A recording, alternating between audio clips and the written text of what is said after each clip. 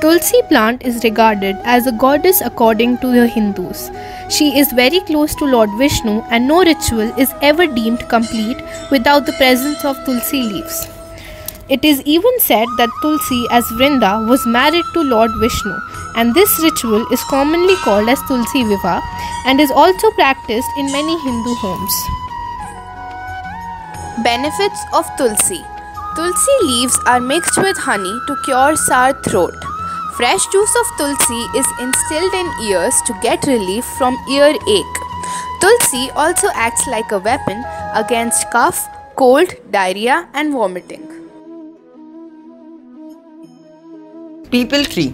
Hindu and Jain consider this tree to be sacred and often meditate under them.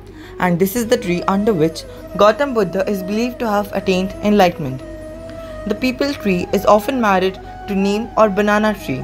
If the trees grow together, they are considered husband and wife. Benefits. The bark of peepal tree is used to treat diarrhea, nervous disorder and skin diseases. Juice of the bark is even used to treat burns and it helps in curing asthma.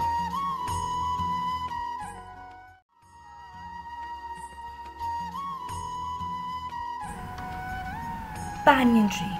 Banyan tree is the national tree of India and is worshipped by both Hindus and Buddhists. It is thought of as perfectly symbolizing eternal life due to its seemingly unending expansion. Benefits of banyan tree. Gum of banyan is used as a remedy for toothache, and leaves of this tree are used to treat allergic conditions of the skin and burning.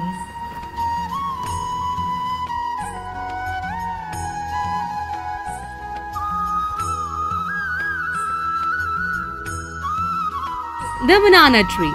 The leaf of banana tree is the most sacred and would find its usage in all Vedic rituals. It is believed that offering food in the banana leaves pleases Lord Ganesha.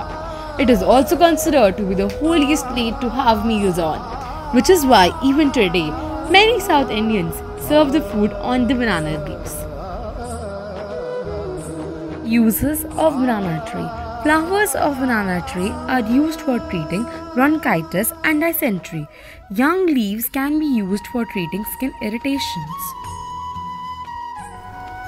Hey guys, while I was making this video, I wondered, why do we link these trees to God and worship them? Yeah, I had the same doubt too. I think it is done as a matter of gratitude because we know that life cannot exist without trees, and seeing the present situation, it is very important to save trees. Exactly. And this inherent nature of the society to worship and protect trees exhibits the refinement of the sensitivity of Indian culture.